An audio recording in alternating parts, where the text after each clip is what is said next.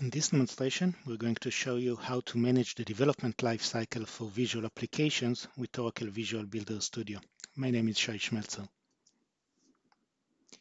In the demonstration, we're going to follow the complete lifecycle from tracking issues using our issue tracking system, managing and planning our agile development process using development sprints, managing versions of the code, visually modifying applications, previewing and sharing the modified application with other developers, conducting code merge reviews, and automating the complete continuous delivery of your application. We're starting with an application built with Visual Builder. The application is deployed, and you can look at the application over here. It has a dashboard with all sorts of data, and we can also drill down to see other pages in the application. For example, if we expand here and go to dashboard V3, we can see the page. As a user, you might notice that there's a missing piece of information here, for example, maybe a missing chart. So we're going to go into Visual Builder Studio and start by accessing our issue tracking system. This is a built-in issue tracking system where we can track all our to-do. As a user, I might go in and put in a new task about the missing item. I can put, of course, summary, description, and provide a bunch of data on other fields. Some of the fields are customizable in terms of the lists, and some of them you can even add your own fields. In this case, we're defining a new task. We're going to set a priority to this task, assign it to a specific area of the product. This also impacts, for example, the default owner for this area. We can indicate when this is due, and then provide an estimate of complexity with agile points. Now we created a new task 41 in our issue tracking system. One place where those issues can be useful is in planning our project. Over here we can look at the boards. This is a Scrum board. We also support Kanban. And over here we're going to create a new sprint. A sprint is a development timeline for ourselves. And we're going to indicate how many points of complexity we're aiming to solve in this sprint, and then pick up issues from our backlog and bring them into the current sprint, aiming to develop and resolve them in the next development sprint that we're going to run. Once we have the issues in here, we can start the development sprint and indicate how long it's going to last. While the sprint is running, you can use the dashboards to look into the status of the various tasks, who in your team is supposed to do what, basically get an insight into the operation of your team. You can also modify the status of various tasks based on the progress you're making in there. Now let's switch over and look at the perspective of the developer working on the same project. We're looking at the same project dashboard. We can see the activity stream. We can see the latest issues that have been filed. We can also go into the issues and look at the issues that are assigned to me as a developer. I can then pick up a specific issue, click on it to get more information. I can update the issue, and I can go over and modify code as needed for my Git repository. Since this is a visual application, I can also work with the designer to visually edit my code. Over here, I have a workspace pointing to my Git repository. I'm going to open the application in the visual editor. Here I have a visual way to modify my page. I can see the page. I'm currently working on the master branch, so I'm going to switch and create a new branch to make my changes in a separate branch. While I'm doing this, I'm also going to commit into the master any changes I've been working on before. So we'll put in a message over here for those changes. And we'll create the new branch. Changes in a branch allow me to modify the code without influencing the real live application. So over here, I need a new chart. So we'll pick one of the chart components that is built into Visual Builder, drag it into the page, and then use the quick start to add data to the chart from one of our business objects, in this case, our sales object. We want to see the yearly sales that we're doing in a chart.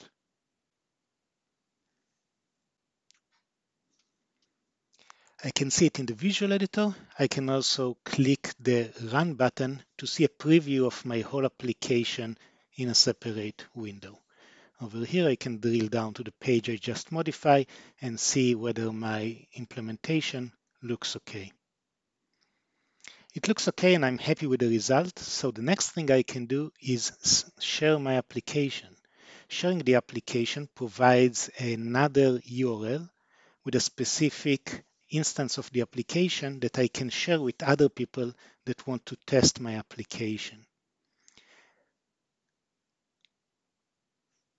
Once an application has been shared, I can open it from here, see the application again working, see the page that I modified in this version of the application.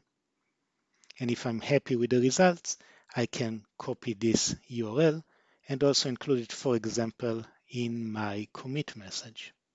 So now let's take the changes I made and commit them and push them into my specific branch of code. So this would be my copy of the code and my branch with those changes in there.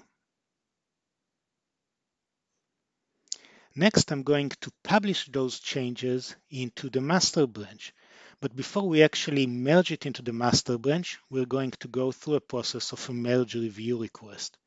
Over here, I'm going to provide an update on what the job is related to, what are the changes related to, and I can also, for example, put a link to the shared version of the application. I can choose reviewers for my code changes, so they would be able to give me comments on my code, and I can even indicate which issue in our issue tracking system those changes relate to. Clicking Publish would create a merge request in our system. Let's switch back into the other member of the team, into Mary's view of the project. Mary is going to go back to the home page and she would see that there's a new merge request over here. She would also get an email about this because she's one of the reviewers.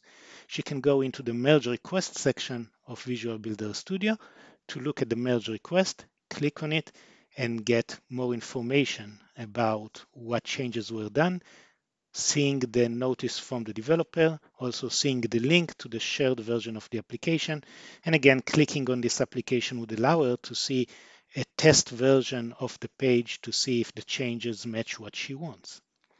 She can also go and see the exact changes in code that were done and even give us comments on those lines of code.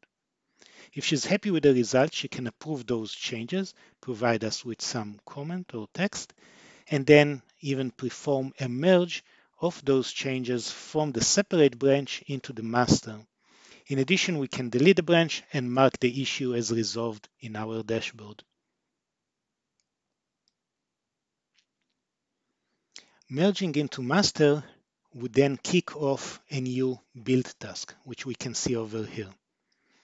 Let's go and look at the configuration of this build job. This build job is configured to connect to our Git repository. It looks at the master branch of our Git repository and automatically invoked each time that the master branch is changed, for example, when we just changed the code. It then optimizes the application, package it, and generate 2 zip files out of the application that are ready to be deployed. We can see the build job progress over here. And we can also see that this build job is just one of the build jobs in this pipeline over here. So after we package the application, there's another job that takes the application and deploys it. And indeed, you can see the deploy job just started up here. If we click on the pipeline, we can see the status of our current run of the pipeline. Green indicates successful completion, gray indicates things that are still running, and red would indicate failures.